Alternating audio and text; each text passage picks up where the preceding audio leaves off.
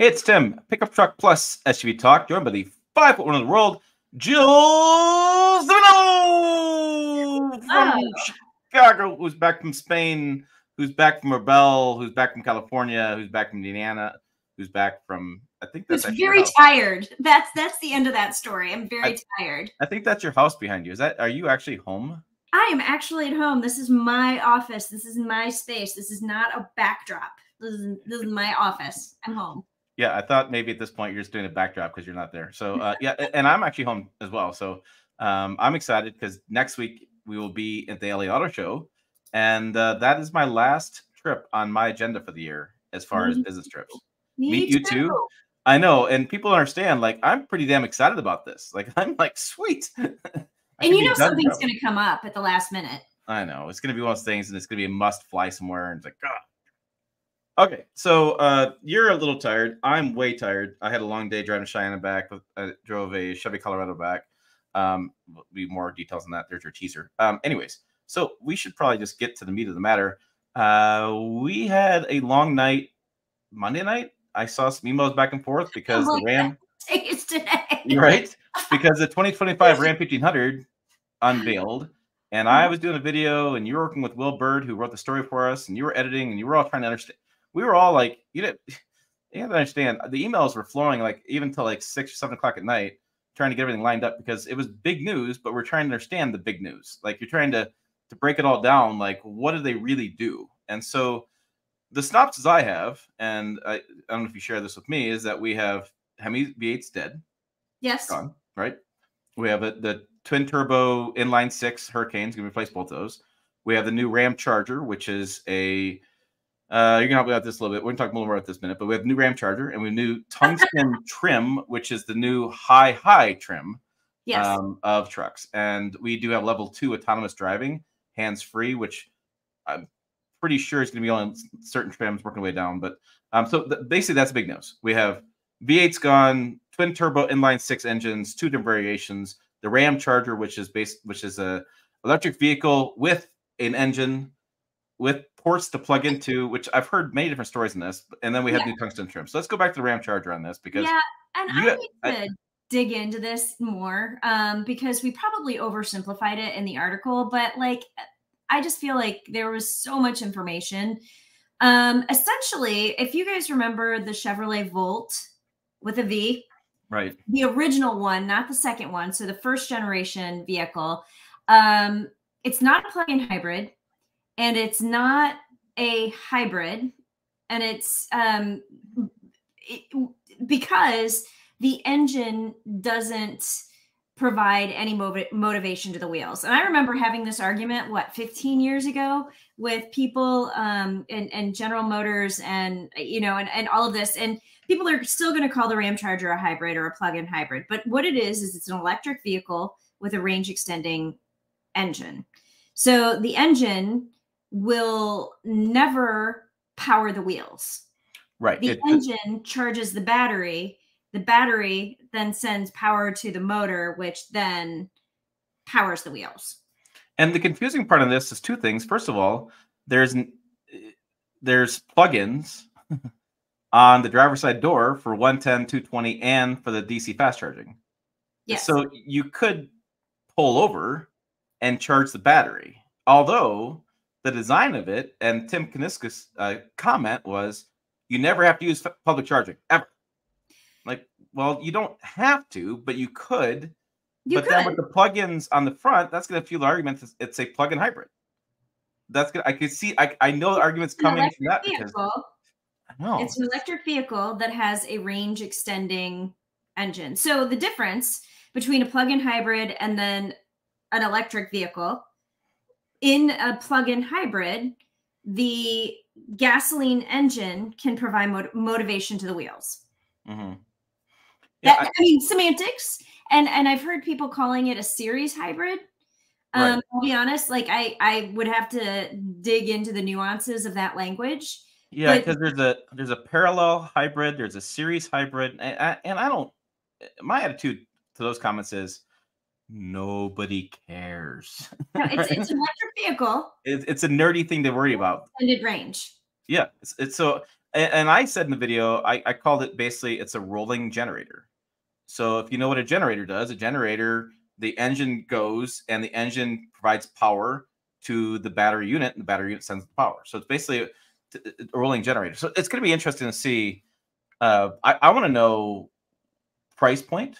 I'm really questioning. They said the payload was going to be really high. And in my experience with the Jeep 4xEs and the Jeep plug-in hybrids is that payload takes a big hit. So I'll be curious to see how they get around that, because not only are you adding a heavy battery, you're not taking out the heavy engine. You're having both, right? So again, the Pentastar weighs less than the Hemi 5.7 V8. It just does. And so, I mean, you're not like you're doing a Hemi with that, but it's gonna be interesting to see what happens. I mean, I know that the e-torque system was basically passed by most consumers. There was no bang for the buck there. People didn't really care about this, but this thing could have the potential to have a lot of care for the buck. So and so what I really like about this vehicle is, you know, I mean, and Jeep and Ram love to use the no compromises like tag, right. But I feel like this is honestly like no compromises for your city driving. You can go in EV mode all the time. You can drive like an electric vehicle. But if you need to tow, if you need to drive long distance, like Chicago to Indianapolis in the winter, and you don't want to spend an hour sitting in 16-degree weather charging your vehicle, you can use the range extended option. And with the, like, I want to say with the extended range battery, because I saw a couple of different range numbers, but the max range you can get is 500 miles of range. No, it's 690. Is it 690? I thought it was 690. That they're touting total range 690. So basically, the engine provides 500 for the battery and then extending to 690. Yeah, I think it's actually 500 for the gas with the tank, 190 or 290 for the battery. But yeah, combination. I've seen 690. Okay. But so I think that is, I think, why haven't we done this sooner? Yeah, and I think there's going to be, I mean, I can't wait to do the press drive on this, because I can't wait to talk to engineers to get their idea, because Elliot nails it. Elliot says this isn't going to be hard to explain to shoppers at all. No. Face palm. No. This is going to be a tough sale, and I can see it happening. And yeah, the weight's going to be an issue. So as Jerk Soldier 9 says, our roads can't handle heavier and heavier trucks are already in repair. That's a good point too. And then Al brings up, he says, you know, because I think the payload will be high because the majority of the frame suspension will be designed to handle a BEV battery twice the size of this Ramcharger. That's a good point, because the platform on this is the STLA large platform, and they've widened pushed the frame rails out a little bit more to handle the size of the battery in there. And so I'll be interested to see if that chassis can handle more payload because of the way it's built. And that's going to be a really interesting one. So, I mean, honestly, I was thinking about buying a Ram next year because I knew the new one was coming out. I was like, oh, I'm going to buy the Hurricane. It's be really cool. And then this came out, and I was like, huh, wait a minute here. I'm like, crap, what do I do now? Because I'm like, now you buy two trucks. I know, this is rather interesting. Versus Ramcharger. Well, right, because it got me interested. But our friend Chad over at EV Pulse pointed out today, I don't know if you saw this, but in the Ramcharger, there are two wireless charging hookups for phones. Yes, I did see that. And so they're called Ramchargers. So you can have in your Ramcharger be charging your Ramcharger with both different Ramchargers in your Ramcharger. it's like wait, what's going on? So yeah, it's like, what just happened here? Yeah, Last Star Foster says, I think it seems like the Ramcharger idea would be awesome in a 2500 350 with a 4-cylinder diesel. You know, I think it's going to come down to consumer demand. Like, what is most of the stuff happens, right? So if they start selling out of these quickly, I mean, they could see that. I could say it's spreading because you already have the engineering done. You just would take, with a 3/4 ton and 1 ton, you would take the same engineering and basically beef it up and make it stronger, and you'd have a bigger truck. But I don't know. I was thinking that Gene points out the Ramcharger is apartment approved, no plugs needed. Because you don't. I mean, that's the thing that makes like the RAV4 Prime so good for everybody, is that you get the great fuel economy. You never have to plug it in. I think that's the big key with this. And you look at, like, somebody else pointed out, you know, they don't have to use much battery lithium as GM does with their big Hummer SUV, and they get this kind of similar ideas. I mean, I don't know. But here's the problem with no plug needed. You're not going to get the benefit if you never plug it in. You're not going to get the electric range, which is kind of the point. So like, why would you buy this vehicle if you're not going to plug it in? Like, to me, so I noticed my friend Dan from Chicago, who's one of my running friends, was on at the beginning, Dan Ashley in Chicago, and he has a Tucson plug-in hybrid. And I'm still puzzled. I'm still puzzled by that purchase. I love you, Dan. Very puzzled because he doesn't have a garage. And so he doesn't have a place to plug it in. And in my mind, having a plug-in hybrid without plugging it in doesn't make sense. So having an electric vehicle with a range extending gasoline engine that you're never going to plug in doesn't make sense. It doesn't make sense to me. Right. And we talked to Ed Kim about this over at Auto Pacific, Pacifica. I always forget that. Is it A or not? Pacific. No way. Okay. No super. No way for you. And he was saying that they've done studies on in California and nobody plugs them in. The reason why people were buying them was because they got HOV lane access. Yeah. And honestly, in California, I've driven in California. I would do that in a heartbeat. But I don't think they're allowed to do that anymore. Did they change the law? I think they might have changed the law. I don't know if anybody from California is on. Please feel free to jump in the comments. But yeah, I don't think they do that anymore. And but yeah, I don't know. The extra cost that you get from having a plug-in hybrid or an electric vehicle, or the extra cost, to me, like, if you're not going to actually use it for the intended purpose, and you're not going to get the electric range, and you're not going to pay for gas, like that doesn't make sense to me. It doesn't make sense. Right. So, and Mark Molina brings this up. So how much are trucks going to increase in price? Yeah. So let me pick your brain on this a little bit. It seems like in my top of my head number is, I thought that most plug-in hybrids, whatever. I thought most of them were about 10 grand more. And in certain companies, they only allowed the higher trim levels to do plug-in hybrids when they first started off. So, so let's say this is true. Let's say they're only going to do the higher trim levels, and that's not going to roll it out to start with, which is what they do a lot of times, because sometimes they can absorb some of the cost of the powertrain by doing the higher trim level because they have more profit in the higher trim level vehicles. And so, but I did see, I take it back a little bit. I did see and I may actually publish these photos. I'm curious about this. I saw a tradesman version of the Ramcharger. Mm. There's actually photos of it. I don't know if we did the whole gallery. I honestly, we did not. Yeah. I only, I didn't have the photos, so I just right. Yeah, we kind of caught up. I was out of town. She's out of town. I mean, it's just train wreck and stuff, getting stuff done. But they had a tradesman version of it, so that actually excites me, because the tradesman version of that, and they have, 10 pages of press release. I believe the Ramcharger has a 7.2 kilowatt hookup in the rear. And so you can actually power a job site with your mobile generator, basically, is what the truck is. And you have the similar abilities that the Ford Power Boost has in delivering that power output. And so I like that idea. And if you do a tradesman version of it, that means on job sites, you don't have to worry about where they put the power in. You don't have to worry about cords and charging batteries. You can just drive your truck anywhere on the job site. Now, I know most job sites, they have a spot where they have the plugs, they plug stuff in, they have a truck to do it. I mean, I get it, but it just adds more stuff. And especially, the other thing too is on farms. Like, we're constantly seeing guys who have generators bolted on the back of their trucks because they're out fixing fence, they're out doing something, they need power at that place. And they have a 5,000 acre farm, and there's just a ranch or farm. They have no way to get power out there. So I like that idea, because as a guy who works outside quite a bit, having the mobile power anywhere is really damn convenient. And so it's gonna be interesting to see what happens to that. I think the price point, if I were to guess, the price point would be at least 10 grand more than the base level truck with the low output Hurricane engine. And I think that there's going to be a slow rollout on these as they get production going, because the other thing too that our friend Paul Strauss pointed out from the Awesomer is that you also have, unlike a BEV, a full battery electric vehicle, you do have more parts now in this Ramcharger.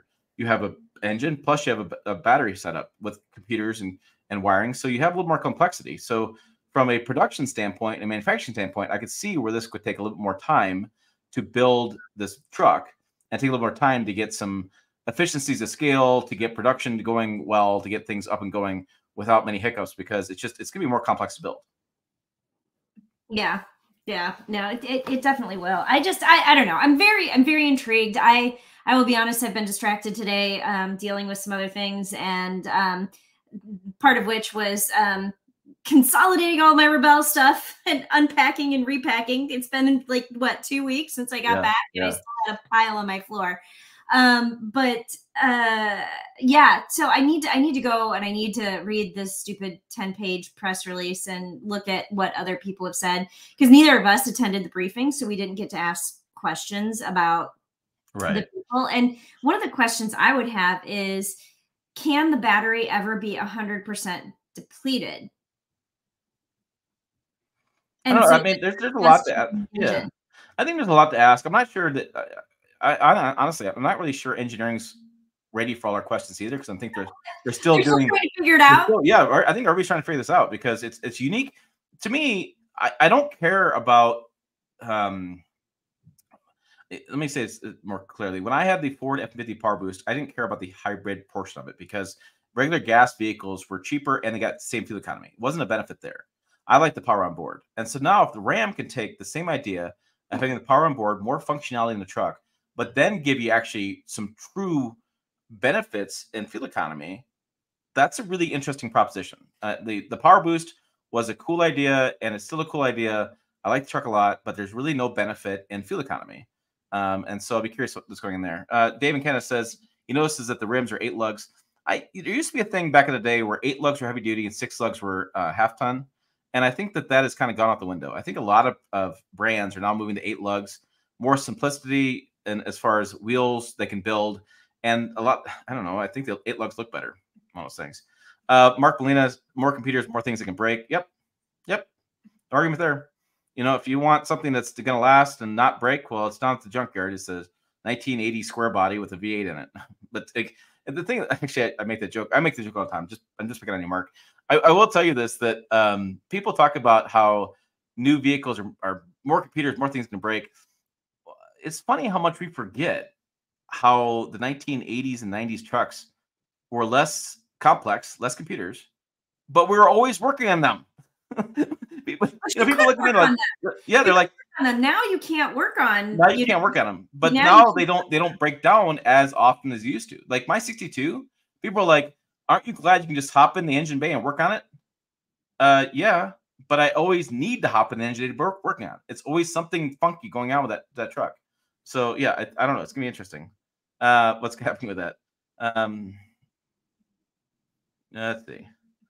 So more fancy dancing around a political narrative that can't function in the real world. EVs still depend on dead dinosaurs. I don't know. Depends where you live. Depends what you're looking at, Jules. If you look at the National Energy, there's a website that the Energy Laboratory puts out. It's energy.gov. And depending on the state, so like here in Nebraska and Wyoming, we use a lot of coal, and it is still dependent on coal. But in California, they use no coal. It's all wind power and solar and water. So it just depends where you live. It's just going to be one of those things. Let's see. So let's see. Somebody made the comment. I'm like trying to find it, where they were talking about. Oh, here you go, Kevin. It's going to end up like the Silverado hybrid and last 3 years because it doesn't sell. So, by the way, I don't know if any of you guys drove the Silverado hybrid, but that wasn't really a hybrid. It was what they essentially call the auto stop start. That was the genesis of the Silverado hybrid and the auto stop start crappiness that it currently exists in vehicles. It was a mild hybrid. The engine would shut off when you start. I don't think there was any motivation to the wheels in electric mode. It was crappy. It didn't sell because it was crappy. So it was expensive. It was expensive. You didn't get better fuel economy. It was more complex. No. So I mean, the challenge that Ram is going to have is not making this a crappy system. They're going to have to make it something that is viable and works well. And like I don't know, I really think this has potential, because right now the truck world is not ready for a full electric vehicle. You know, we've posted stories about Rivian vehicles towing like a Ford Mustang from California to Michigan, and they had to stop every hour to charge. That is not practical. That is not practical. And the charging infrastructure is not set up right now for trucks that tow things, because most of them are not pull-throughs. They're, you know, you drive up to it, and depending on where your charge port is, you have to detach your trailer before you can charge. It's not set up for, you know, vehicles that tow. So, you know, something like this makes a lot of sense to me, where you can get all of the benefits of an electric vehicle when you want the benefits of an electric vehicle, and then all the benefits of a gasoline powered vehicle when you need to actually use your truck for truck things. This is my argument with putting so I'm on the North American Car and Truck of the Year jury. And my argument with putting like an electric truck in the truck category is electric trucks can't do truck things well. Like, sure, the Ford F-150 Lightning can tow 10,000 pounds or 9,000 pounds, whatever it is, for 30 minutes, but that's not going to make a lot of sense when you're going long distance over the country. It doesn't do truck things for an extended period of time. So I mean, this is going to be the challenge that you know, the Ramcharger is going to have, is they're going to have to implement this in a way that it does it well. And I think it's a great solution for somebody who wants to tow into the EV thing, but, you know, doesn't want to depend on a crappy infrastructure. Yeah, no, I absolutely agree. And that's, you and I talked about this many times offline and online. That's been an argument with NACTOY for years. I know EVs tend to win because journalists love the fancy, give me bells and whistles, show me the bright lights, look at the cool thing. But when it comes down to actual usage for customers, I don't think they match up. Well, yeah, and I mean, and it's funny because I've had conversations with, like, I was the only juror last year, and I've never publicly said this, but I'm saying it now. So, oops. I was the only juror last year that did not vote for the F-150 Lightning. I was the only one. And sorry, Ford, but that was me. And it was because it's in the truck category. If you put it in the utility category, I would have given it points. Yeah, but it's you know, the Lightning at its core is a good vehicle. It drives well. It has lots of storage. It's comfortable to ride in. It's got lots of cool technology. It's got, you know, fuel. Prices are stupid cheap because it's running on an EV. But as a truck, it's not very good. As utility, it's great. It just depends how you use it. If you use your truck as just a round town daily driver, Lightning could fit your needs. It could be easy. Simple. I love the F-150 Lightning. Let's be clear here. Yeah. I think it's an amazing vehicle. But it's not an amazing truck. Right. So if you're going to ask me to vote on it in the truck category, no. Yeah, and I think it's interesting. I want to see. So, all right, Dave and Ken wants to know this because I've been arguing about this a little bit online. How are Jeep 4xe sales? Actually, Jeep is claiming that they have the best-selling plug-in hybrid on the market, and they do by the numbers. But the overall market is really small. There's only like 300,000 units sold last year. The Jeep sold majority of that, as far as a good majority to lead the group. But it's still a small market. Still, because again, like our friend said, Elliot, earlier, this is really hard to explain to consumers. It's hard to get people to understand it and to do the value proposition. It's really tough to say to somebody, okay, I'm going to give you a vehicle with this kind of capability, this kind of stuff. If you use it this way, you get all these benefits. And then you get people like your friend in Chicago who buys it and doesn't use it for those benefits. And so now you have this weird place. I don't know. It's interesting. Well, I will say, Dan did chime in the comments, and he said that his wife charges while she's shopping. Okay. Yeah, you can do that. Yeah. I want to break away for one hot second because I just thought about this. If you've been watching the Friday truck news kind of recap stuff, we had our first winner. Jonathan, I've been emailing him back and forth, and I'm going to send this out tomorrow. He actually decided he wanted this hat, which kind of breaks my heart. It's one of my favorite hats that Toyota has given us. It is the Trailhunter hat. Yeah. And I know I really like this hat. So if you're not listening to the Friday truck news recaps, you're not part of the raffle press I'm giving out, the raffle we're doing. and you're not getting these hats. So I have stuff, and I haven't even asked Jill for any of her stuff. I'm not giving away any of my stuff. Sorry. Well, actually, I do have some hats I can give you, but yeah. Right, so we have stuff. You need to listen to that truck news on Friday. There's a keyword in that will show you how to get the raffle. Paperweight. Nobody on this channel cares about it, but I'm keeping this. Right. I mean, there's a variety of stuff we get, but like how many times, Jill, do we go to events and there's like 4 or 5 hats sitting there and there's things and we don't even grab them? But now I'm thinking I'm going to grab them and build up my supply of things that I want to send you free stuff. All you have to do is watch the video and look for the keyword and put that in. And there's a raffle button on pickuptrucktalk.com. Click the button. I looked at last week. We had 40 people that had entries. This week we're like at 23. You guys, you got free stuff. And then this winter, right around Christmas time, Jill and I will probably do a special live stream, and we'll do some more stuff on this. I have I'm going to give away some Marimoto LED lights I got for like $300 a piece. I think that's $300 for the pair, maybe. I have some Bubba rope, recovery rope. That would be great for even Jill and Rebel. We have lots of cool stuff giving away. So keep in mind for that. So yeah. And by the way, the books are not part of the equation. So no books. No, it's basically my own. I'm definitely not giving up my Harlequin romances. Those stay with me. Something else I'm not giving away because I think this is really cool. And this is the only press kit I have really ever kept. What is that? This is from Jeep. This was a press kit, and it's like for the Wrangler. I think we got it in 2019. I'm like trying to. This is just so cool, and it has like, I mean, it's fraying now because it's getting old, but it has like this leather strap, and you like open it up. I'm like, maybe you open up. Oh, it's got like this snap on the thing, and then you can slide the case off. And then it has, so it's the 2018 Wrangler. But then it has like this really cool book in it. And then, sorry, I'm like totally hijacking this. No, I think it's taking it away and I'm hijacking it. But this was the USB drive. And it looks like it's a little speaker. I never even plugged it in. And it looks like it's like a little speaker and it'll maybe like speak to you. And then I mean, that might be even like a little Bluetooth speaker because it gives you like I just thought this was so cool. So I've never even like really, this is the USB drive.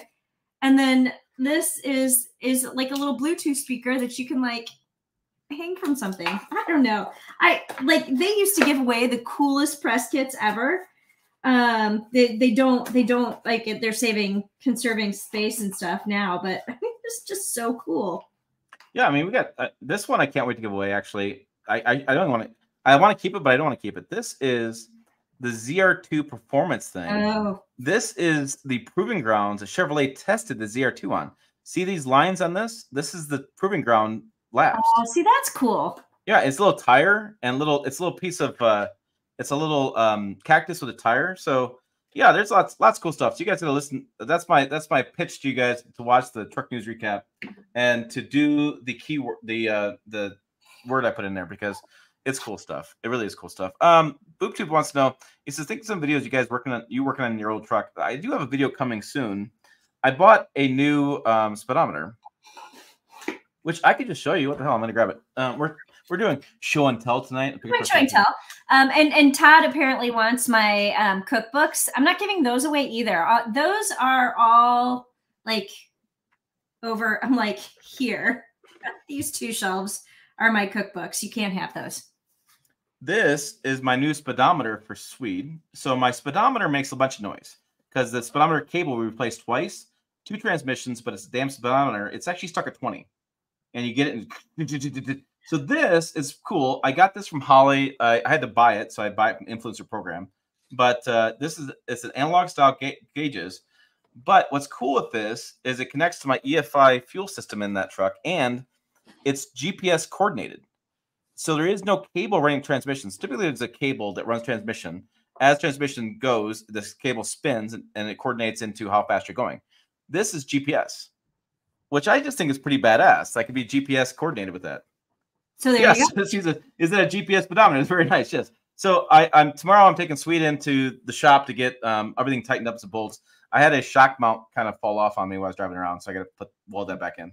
And then I'm putting this in, and then I have a brake booster coming around Thanksgiving. And then my hope is the weather's been pretty good lately. I'm hoping, knock on wood, it stays it good, because I really want to do like 100-mile fuel economy test with Swede, because everybody says to me, "Oh, your truck should get this, truck should get that, truck should get this." I decided that all these older truck guys have no idea. They have no idea what that can get. So I'm going to be curious. You know, can my 62 C10 get similar fuel economy to a 2023 model or 2024 model? I want to say no. I'm going to say no. but I don't know. I've had people tell me anywhere from 20. I've had people tell me 16. I've had people tell me 22. I mean, it's been crazy across board because Sweet does not weigh that much. And there's a overdrive transmission in that, so he idles pretty low. Apparently, I haven't done it yet because I've been a little nervous about it. But apparently at 65 miles an hour, it idles like at 1,500 RPMs. And he weighs about half as much as a half-ton truck does. So I'm just going to be curious to see what happens with that, as what's going on for that. So I don't know. It's going to be interesting. Andrew says Ford still offers a V8. Still want to say that because people are really not mentioning it. Yes, the EcoBoost is popular, but they still mention that Ford still has V8. I actually brought that up in my video, Andrew. I actually did talk about that. I will say that Ford is one of those brands that talk so much about the EcoBoost. They never give us. I don't think I've ever had a Ford V8 as a press loan. I don't think I've ever had it. It's always been EcoBoost. And I find it interesting that GM. Have you driven because the Raptor has a V8? 6.2 liter supercharged V8, the Raptor R. Yeah. Yeah, when I got into business, I knew the Raptors existed, but I didn't get a chance to drive until I drove the new Raptor. I think I maybe drove it once, but I guess I want to say a standard F-150 with the V8, a regular one. But yeah, no, I haven't. I think I've driven a Raptor once or twice to the V8, but it was really, really rare because by the time I got into business, started doing stuff and getting Ford liking me and wanting to do stuff with me, they were kind of on the downside of doing Raptor stuff with the V8. That's the thing. It's like this business all relationships. It takes you like a decade to get to the point where you can make relationships happen. So that's gonna be interesting. And GM had announced they're gonna do some investments in next generation V8 as well. And I'll be curious. I know GM's watching this really close.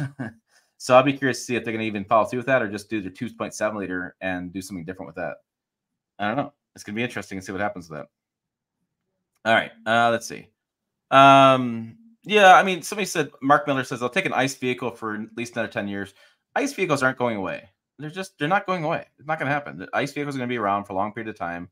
Gas is not going away. Diesel's not going away. Especially in trucks, they're not going away. They're not going away.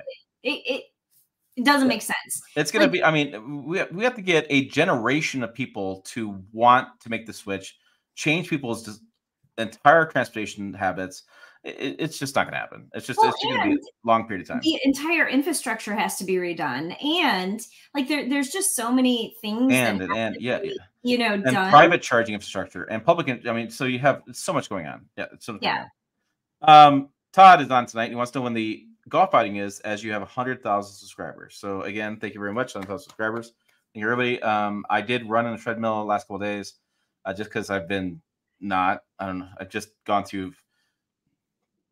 So, I have the health issues and I changed my medication and I'm just still working through it. It's a process. And so I did run today. So my running is going fine. We're looking at probably the spring, Todd, to be honest with you.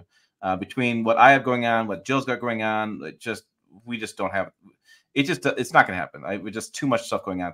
It's cold. Yeah. Unless we cold outside. Unless we flew someplace and we had extra time and something were to happen, it just doesn't make sense. And, yes, we're going to California next week, but I'm deer hunting that week. So I'm going to hopefully get my deer bagged before I go or I'm going to come back and get it done. So I can't really spend more time in California. And then, I have some family stuff going on. So I don't want to take extra trips at the moment. And Jill's got her family stuff going on. So just, we're working on it. We're talking about it. We're working on it. It's in the cards. It's a tough one at the moment. So let's go. Let's see. I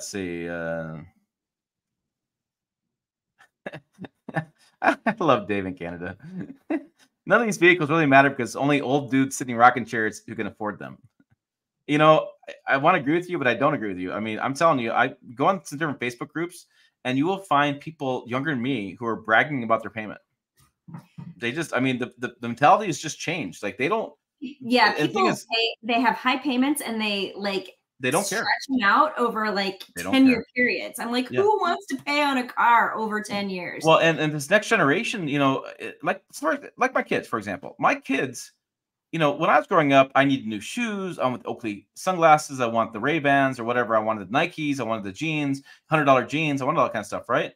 And it's dumb at 15 and 16. I agree, but these kids, like if you give them a computer or a Xbox and a TV and a place to sit, they're fine. They don't need a big house. They actually would rather like small houses. They don't have the same compulsion to have materialistic things.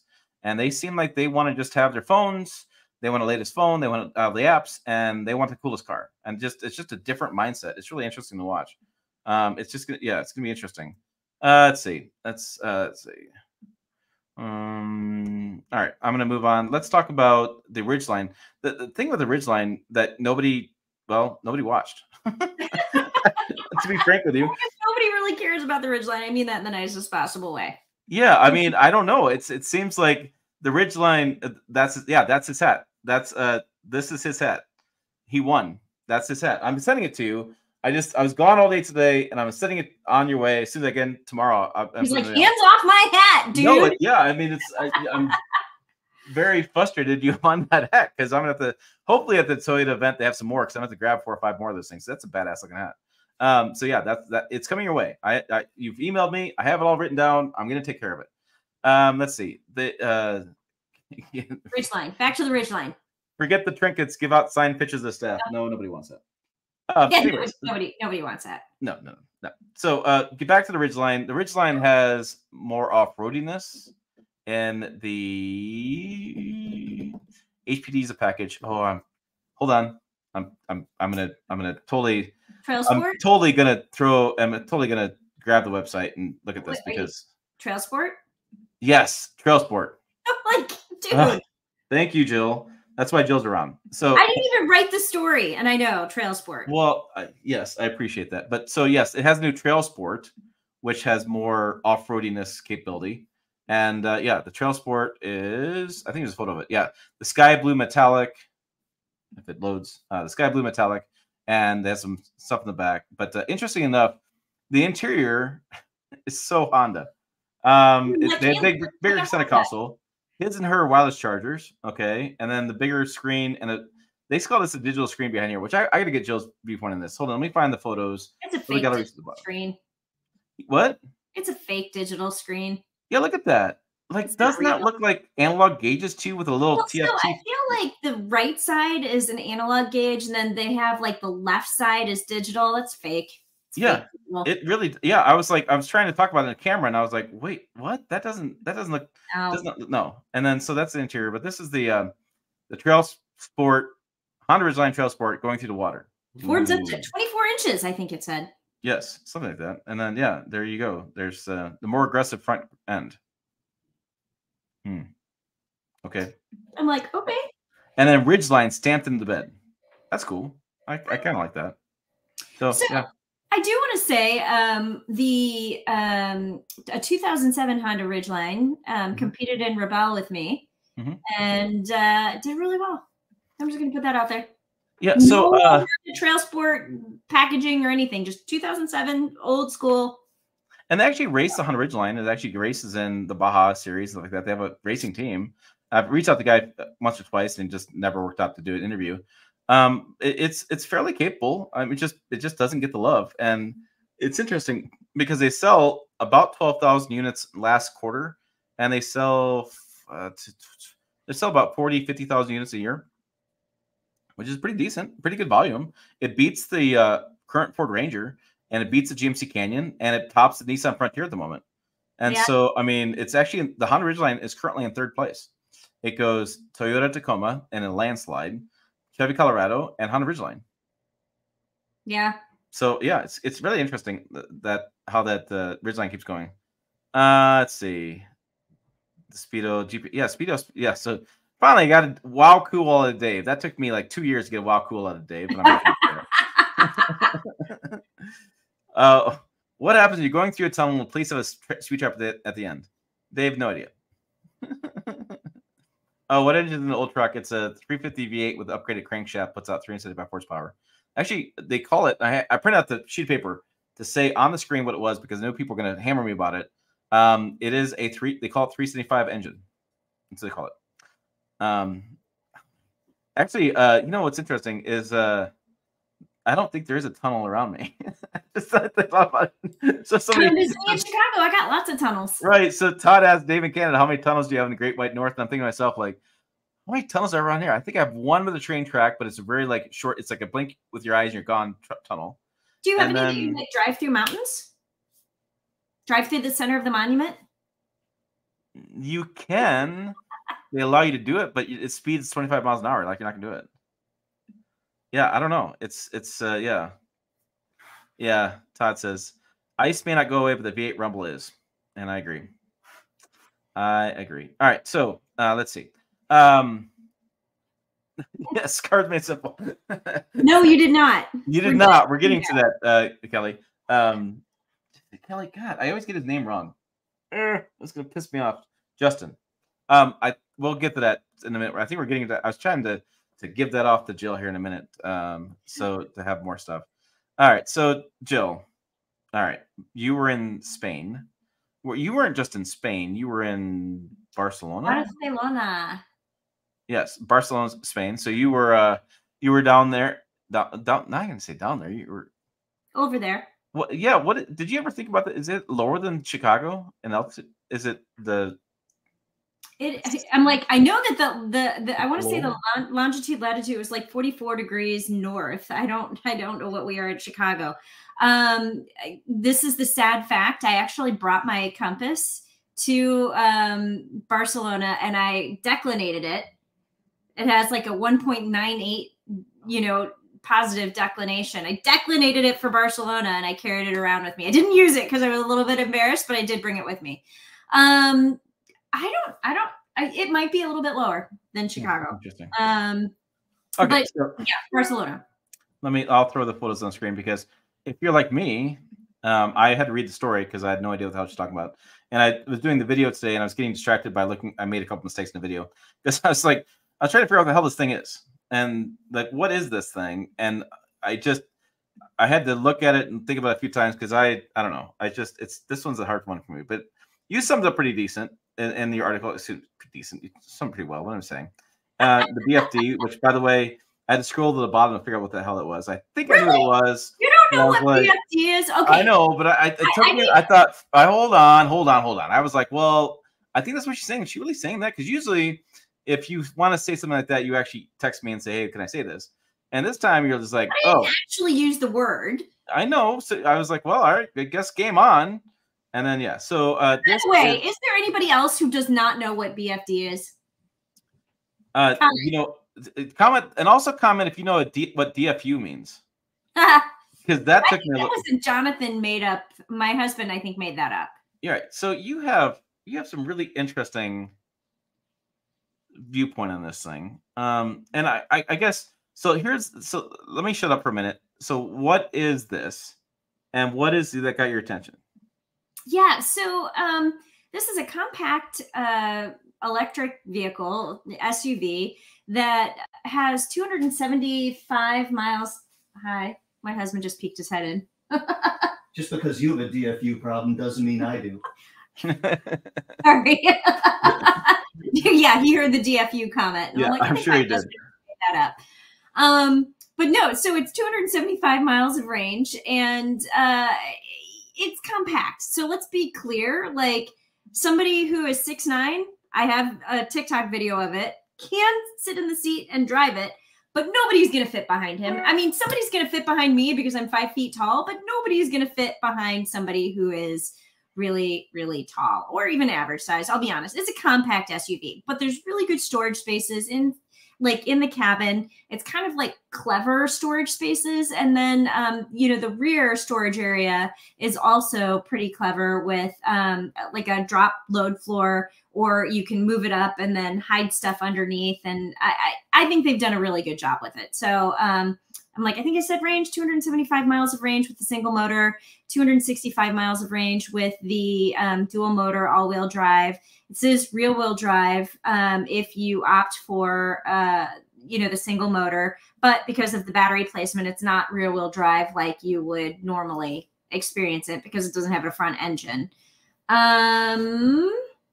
What else? What else do you want to know about it? I liked it. I liked it a lot. There you go. I have good job summarizing that. I gotta tell you, I had two thoughts. First of all, when I quit making mistakes and the video goes live, there's a couple things. First of all, she, being Jill, pointed out that the golf clubs could fit in the rear hatch area with the driver. Because there's bump outs. Which honestly, I was so proud of you that you said you didn't think most people would say, oh, golf clubs fit in here, you walk away. But you pointed out the fact that there's a bump out for the golf driver, which is the tallest club in the bag, to fit in there. And I thought it was really impressive. Because my husband comments on that stuff. So right. Yes. But I mean, I just was like, you know what? That makes a lot of sense. The other thing that I was going to comment about this, and I think it's very controversial, that we need to spend more time with, is speedometer. Yeah, you know what? You should bring up the photo of the okay. Yeah. So hold. Let me get this prepped up for you for a second, because I think this is a very controversial thing, and those of you who are watching the live stream will have to tell us if it's controversial or not. Because I was like, here's the interesting thing: pretty much along age lines. Is that what you're finding? Age lines is the issue? Yeah. Okay. Yeah. So this is a probably pretty good photo of it, right? So talk to us about your experience with speedometer and how you. And again, when I get the video done and stop making mistakes, we'll put this up. But there's no gauge cluster. So the thing behind the steering wheel is a camera to monitor your eyes. And what happens is, like, so the top of the screen, the center screen on the center stack area, where you see the park and you see the little image of the vehicle, that right there is the that's your speedometer. So where the P is, that will show your speed while you're driving. And so it's a little bit weird, but I will say, if anybody, and I see a lot of people mentioning Tesla in there, and I'm going to say, I've never driven a Tesla, so that's not even a thought in my head. If you've ever driven a Mini Cooper, Mini puts their speedo in the center. And so to me, I'm thinking Mini Cooper, not Tesla. And so people who've driven a Mini before will probably, like, they're used to it. They know it, you know, it's not a big deal. But for somebody who's used to looking behind the steering wheel, that's a little bit of muscle memory and a little bit of a learning curve that you're going to have to go through to be able to, get that in your head. And a day and a half of driving for me was not enough time, but it didn't bother me like some of the people on the program. There were a lot of people who had huge problems with it. And it seemed to me like the older people got, the less they liked it. And the younger they were, the less problems they had with it. Yeah, but also you pointed out too that the radar behind the steering wheel monitors your eyes. So if you do spend a lot of time looking over at your speed, it'll alert you to say, look back at the steering wheel. So like, yeah, the video that we're going to post when Tim, you know, gets his stuff together, it's 5 good things, 5 bad things. And, you know, for me, it's more of a TBD about how I feel about this screen. I need more time with it. But there are a lot of operations that you have to do through the screen. So if you want to adjust your side mirrors, you have to go through that screen. If you you do have a wand to turn your lights on and off, but like I could never figure out how to do it. So I was going through the screen to turn my headlights on and off and, you know, to deal with auto headlights. volume is through the screen, changing the stations through the screen. And so there's just a lot of operations you do through the screen. And I found when I was like adjusting my side mirrors, because I don't know about you, but I don't adjust when I'm sitting stationary. I adjust when I'm driving on the highway. So I'm trying to adjust my mirrors, and the camera is like watching my eyes. It was like, pay attention to the road. I'm like, I'm trying to pay attention to the road, but I have to adjust my side mirrors. So, yeah, it was interesting. And so I do. So as someone younger, you just like the central display, but haven't spent time with one for, okay.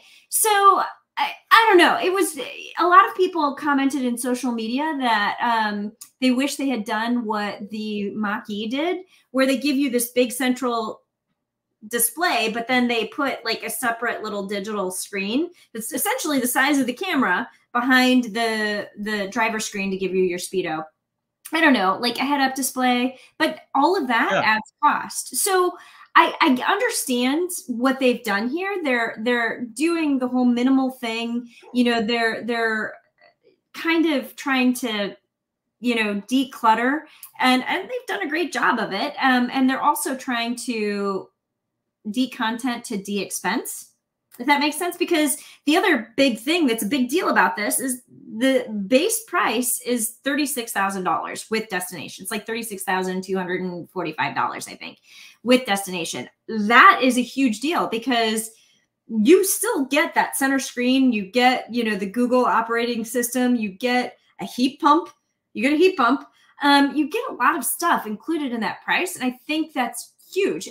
But if you want to go all in and go with the top tier premium trim with every option you can get, and by the way, there really aren't many options that you can get. I think the climate package is one, and it's $500. It's still going to be under $50,000. And I think for an electric vehicle that's on the premium side of things, I think that's huge. I think that's a really and keep in mind that EVs and also gas vehicles, ICE vehicles today, a lot of costs are from mandatory safety equipment. Like there's built-in costs, like backup cameras, mandatory, airbags, mandatory, analog brakes, mandatory. So when you start adding mandatory stuff into it, then you add in mandatory engine or mandatory battery costs. I mean, and then you add the inflation and the manufacturing going on. You have some expensive vehicles right now. You just do. It's just the byproduct of all this legislation that's passed through. Consumers want more features. They've rolled into one thing, and boom, there you are today, and what's in today's environment.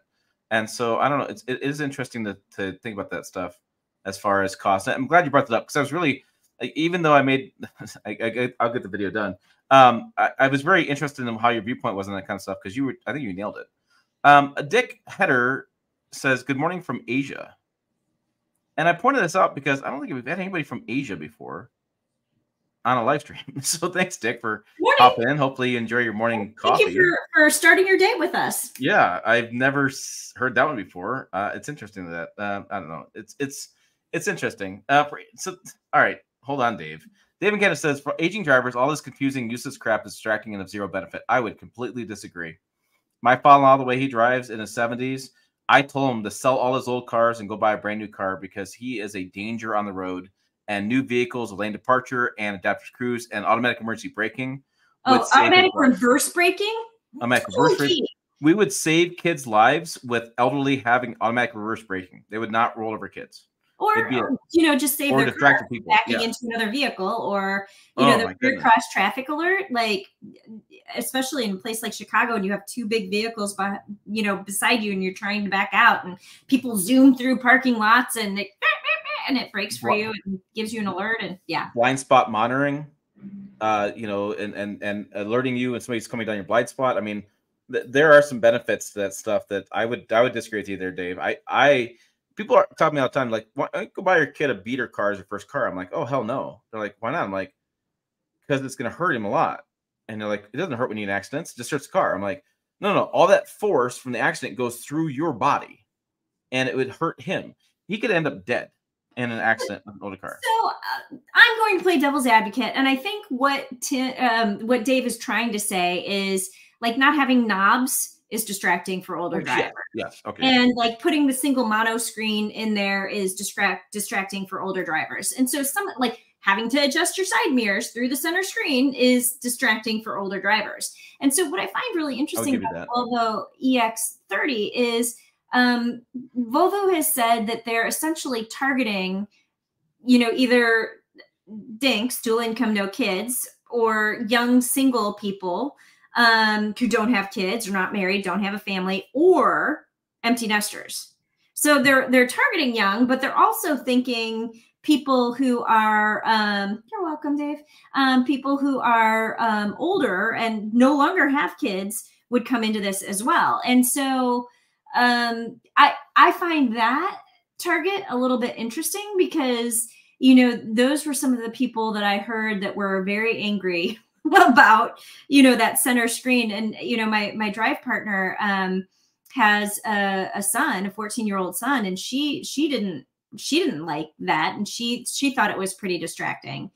And she's not that much older than I am. But I mean, I'm one of those people that I'm like TBD, because I think, you know, a day, like I probably drove it for 4 hours total, you know, because you have a drive partner and you switch, and, you know, we had 2 days, but I wasn't in the driver's seat for 8 hours both days.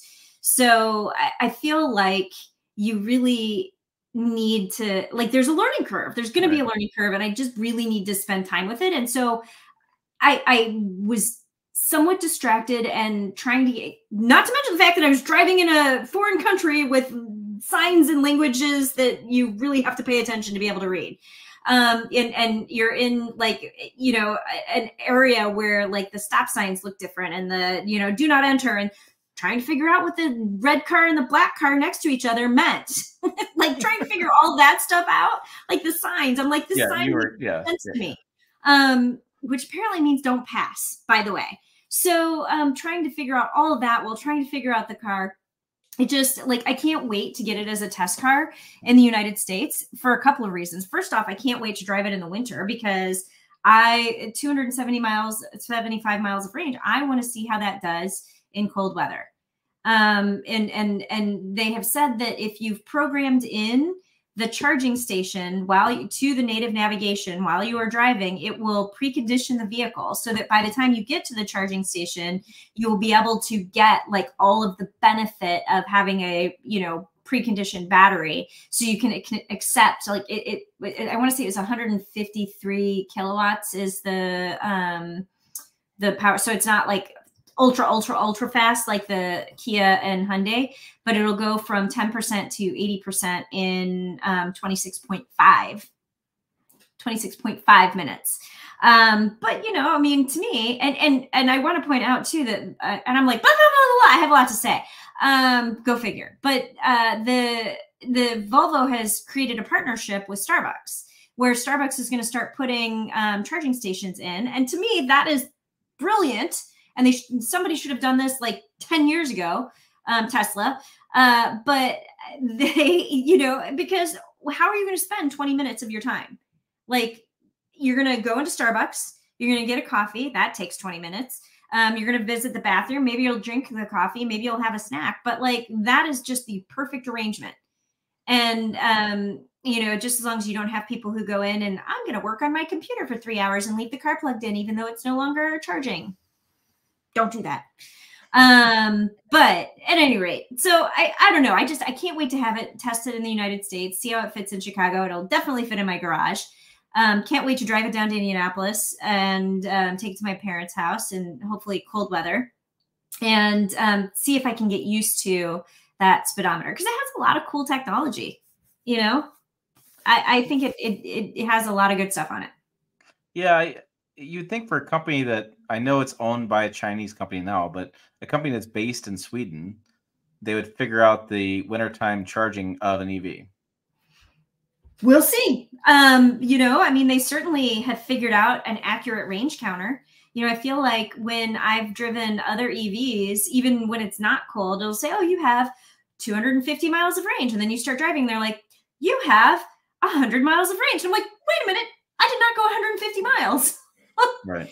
So, you know, and I've driven like a Polestar, and I've driven like the C40, I've recharged, and the XC40 recharge. And I feel like in temperate conditions, their range estimator is pretty spot on. So I'll be very curious with cold weather how that does.